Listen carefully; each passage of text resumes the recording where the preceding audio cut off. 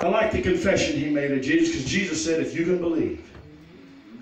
The man said, Lord, I do believe, but help my unbelief. You know what the man said? He was being pure with Jesus. He was being raw and honest. And we need to be the same way. He said, Lord, I do believe, but he admitted, I'm struggling in my faith. Have you ever been there? Yeah. Oh, yeah. I'm struggling in my faith. His raw honesty with Jesus. Jesus saw faith in that man and in his statement, because he said, I do believe, but I'm struggling. He was being honest. And guess what? He got his miracle. He got his miracle because he was honest with Jesus. He believed, but he was struggling. You know, sometimes it's hardest for us to believe when it comes to our own. Comes to ourselves, comes to our own. But I'm here to tell you this morning, Jesus is in this sanctuary again on your behalf. He's got a miracle for you. He has come to your rescue. Therefore, I say unto you, what things soever you desire. How many have things before the Lord that you're asking God for? Yes. Greater Whatsoever wisdom. things Greater you wisdom. desire. Greater peace.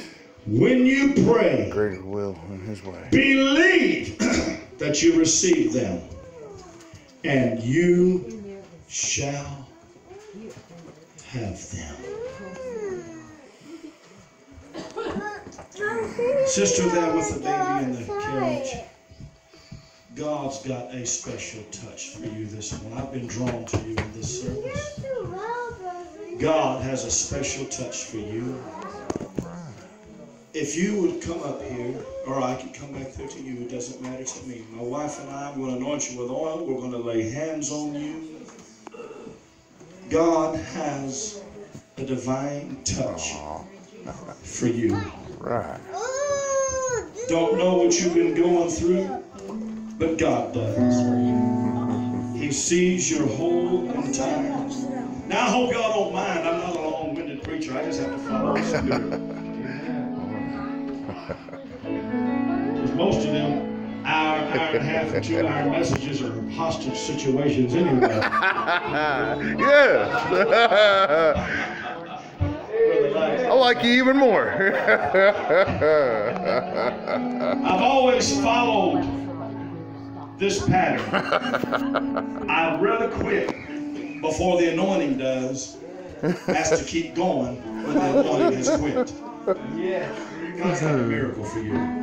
You're under a heavy load. God is going to touch you. I don't know what all you're going through. I'm not a prophet. I'm not a seer. It don't take a genius to see certain things, and I do believe some things are revealed spiritually. Yes. God's going to touch you and roll a burden off of you that you're carrying. If you will right now trust Him with it and put it in His hands. Do you know what I'm talking about? You do? Okay. Father, right now this morning, this young lady needs your touch. And as I lay my hands upon her, I know you're laying your hands upon her. We're only doing as you commanded us to do, to anoint with oil and to lay hands on them and pray for them. And I know you're doing the rest.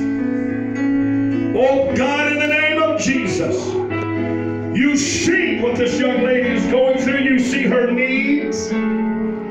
You see the things that she's facing. I'm asking you, Lord, meet every need. Lord, don't let there be one worry or one concern upon her. Meet every need. Yes. From this moment on, Fully equip her for give battle. her a miracle.